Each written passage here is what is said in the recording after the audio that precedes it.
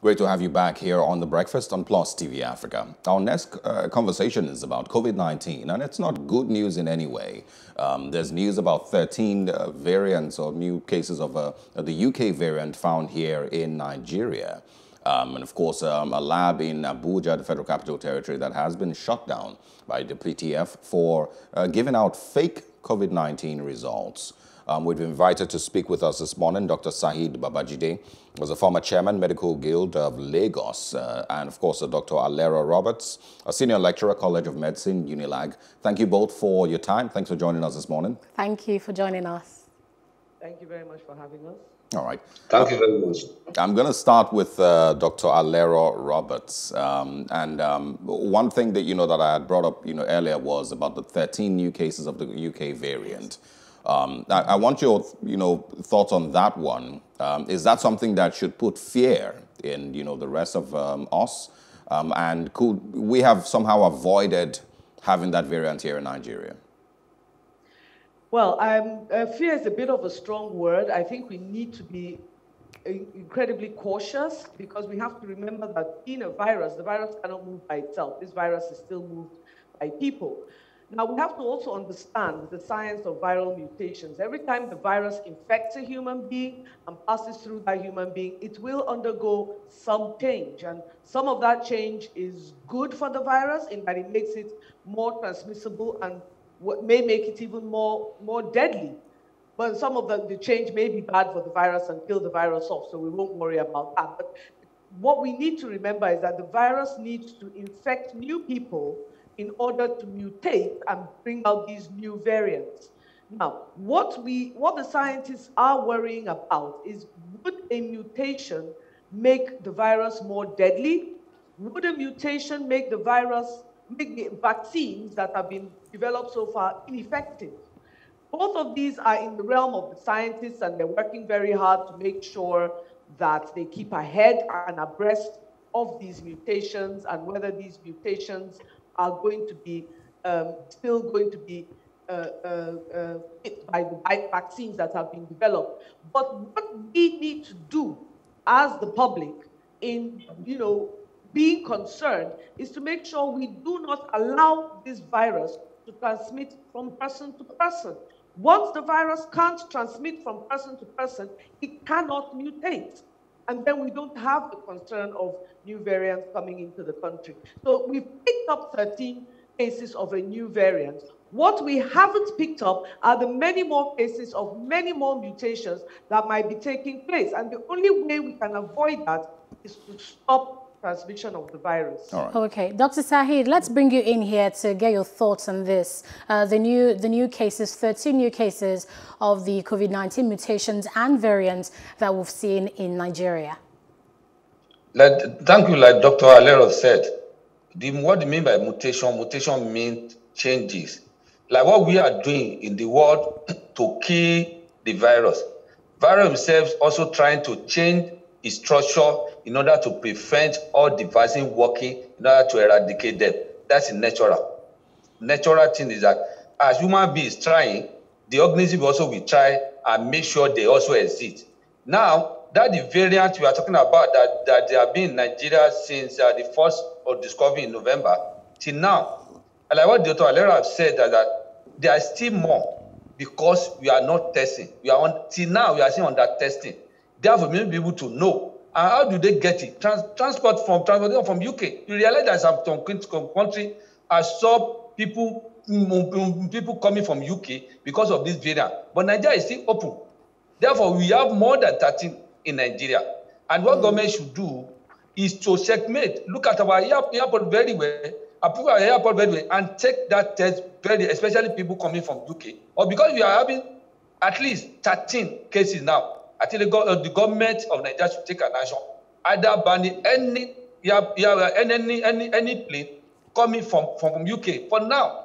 If not, we continue to spread. And our culture of our people, they don't do testing. When majority of Nigeria doesn't even believe in the COVID. Therefore, the testing we are doing, I'm sure, even more than even double or triple the 13 we are talking about. What the government should do is to go, because at the AstraZeneca, they have realized that AstraZeneca is not as effective. So this new variant of the COVID-19 virus.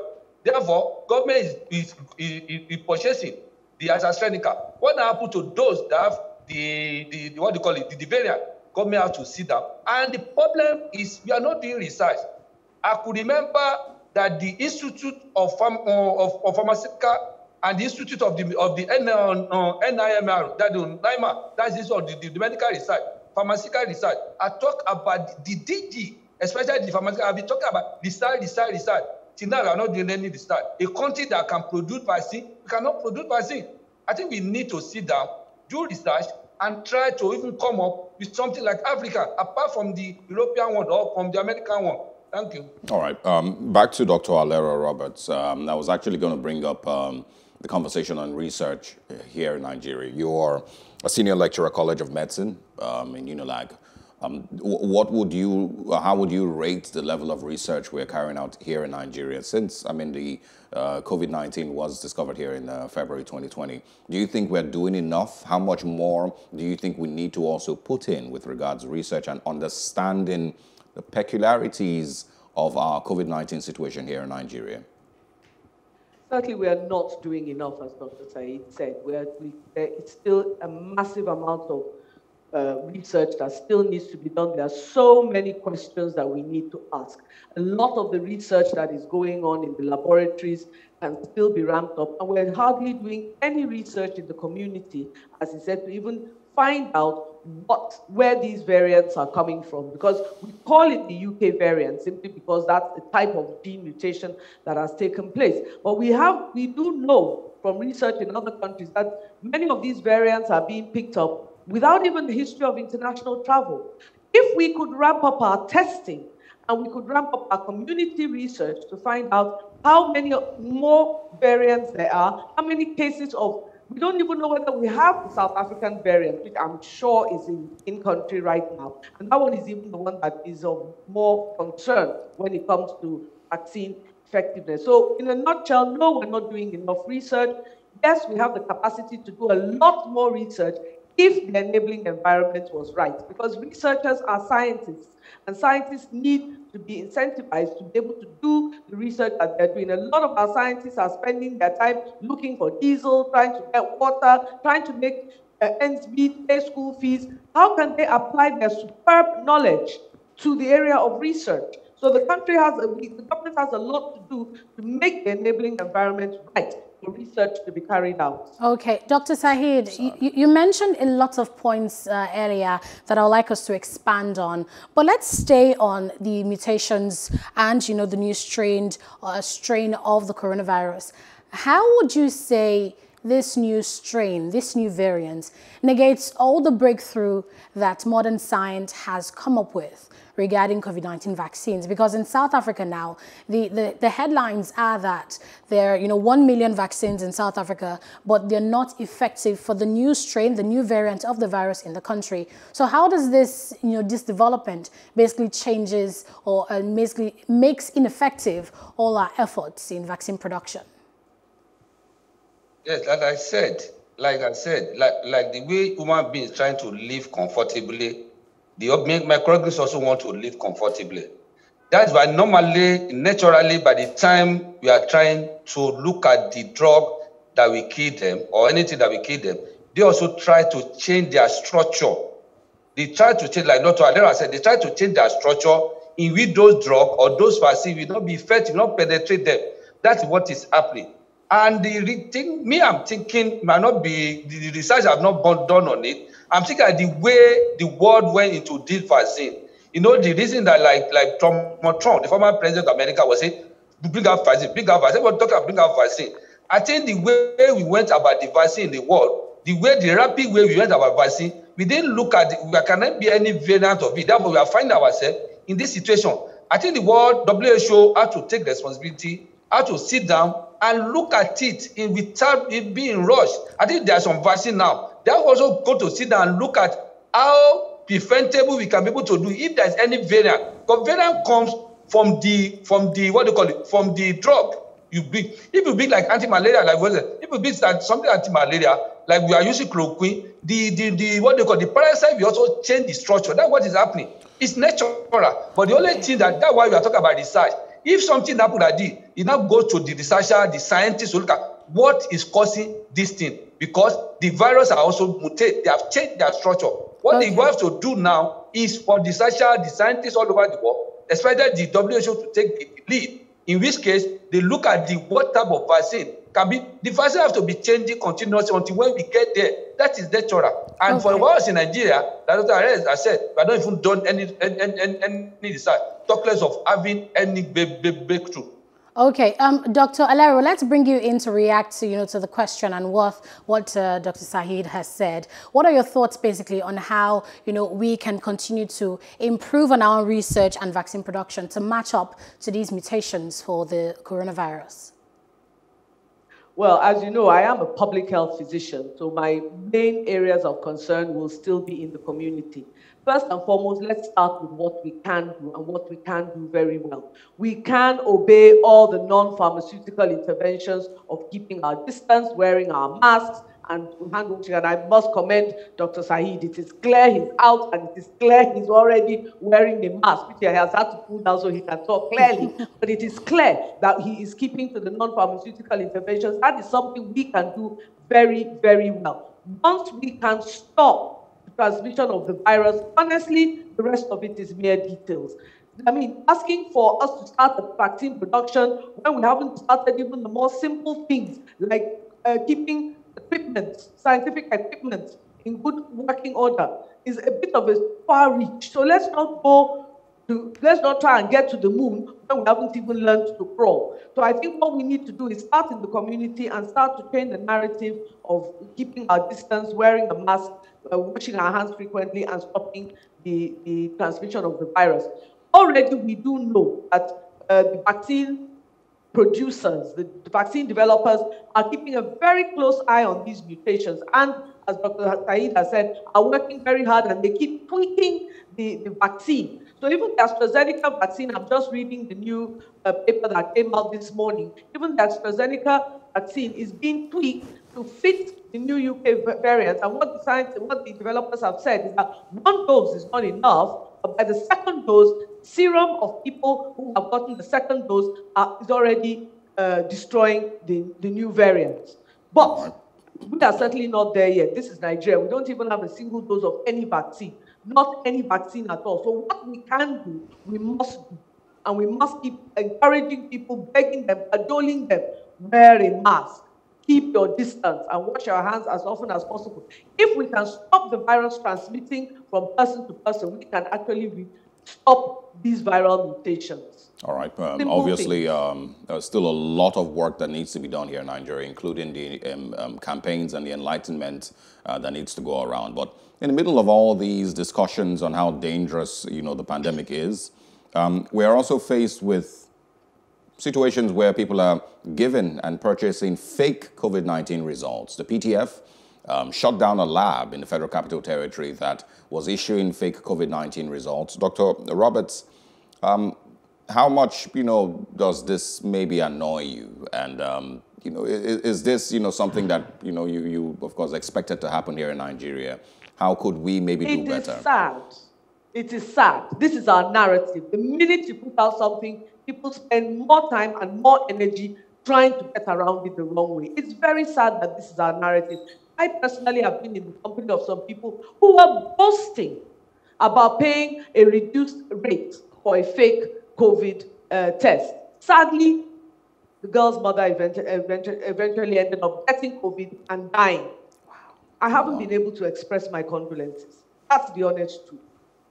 How about you? The problem is that we do this and we end up hurting only ourselves. Sorry. It's really sad. Dr. Saheed, your response, please. Yeah. You see the problem that the government policy also affects everything we are doing. Like Dr. Alero have said, we are type of people I cannot even understand. Since the time I was born, I cannot understand us. We like to do things in another way. When you are talking about positive, they always go negative. I blame the government. When government is supposed to do their responsibility, increasing the testing center, the laboratory, increasing the laboratory, you allow the private sector to come into a pandemic issue. What do you expect? You are saying that in Lagos now, you are saying only IDH that is free. All the other people you have to pay. If you want to travel, want to do anything, education, you have to go to private. What do you expect private to? Even let people remove the COVID. Before COVID, we know how this private lab have been doing. They can just write any result. Now we are talking about pandemic situation and government allowing private. I blame the government. I don't blame them. The government has to take their responsibility, ensuring that they increase the number of labs, they increase the manpower, the human resources of lab, they increase the testing of lab. All these things will not go. If government want to reduce, if want to subsidize for those that are traveling, then no problem. But giving the life of the human being to private lab is questionable. That's my own stand. Government should rethink and do the proper thing. How much logistics really is needed to have government completely control the testing across Nigeria? Is it that expensive that makes it difficult for government to handle, Dr. Alero?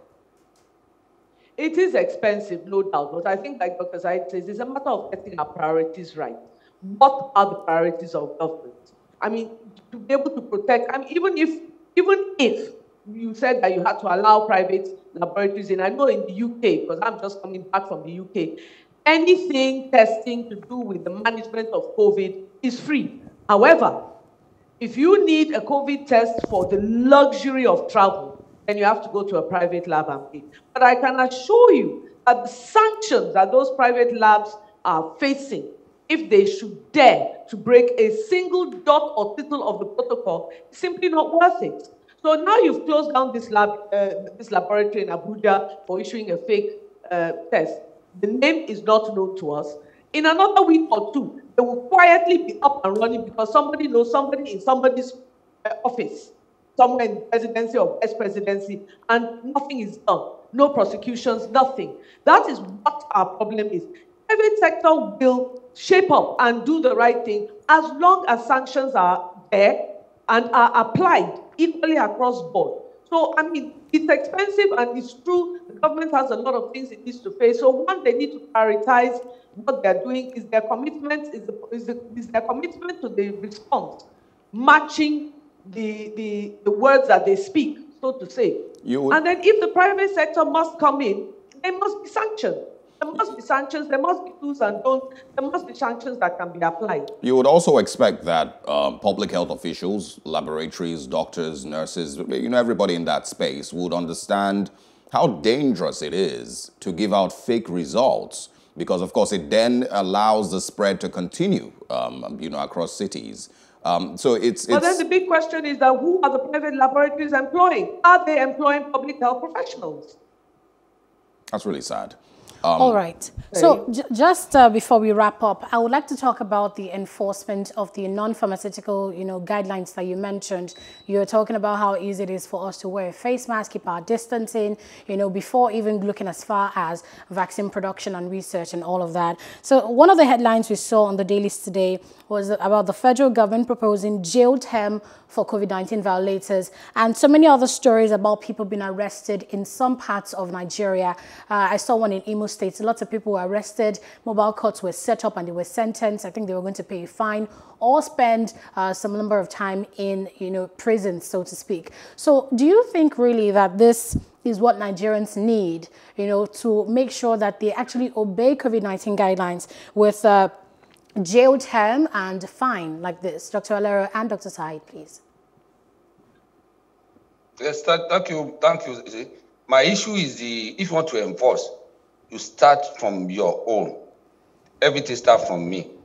If the politician, like the governor of Kogi State, is being arrested, if what happened in Kwara State, when the viral video that people are pushing, if all of them were picked and arrested and prosecuted, if those things have been done, and if the law enforcement agents at the road are being arrested and prosecuted, people will follow. Let's start from the politician. Let's start from the law enforcement agent. Let's start from the health worker. By the time we start it, people understand that it's a serious thing. We have to start this thing from our own side. In a situation, government is saying that non-pharmaceutical, but they are doing rally, doing election. And what do you expect people to believe? In a situation that you have an ICU, except the TVC and some other people are going to the ICU and see people on oxygen. But what the government will show people dancing, do that, people don't appreciate that. People always, if you look at CNN and any other thing, they are going into the ICU, see how people are dying. They are talking about how many people are dying, how it affected the family.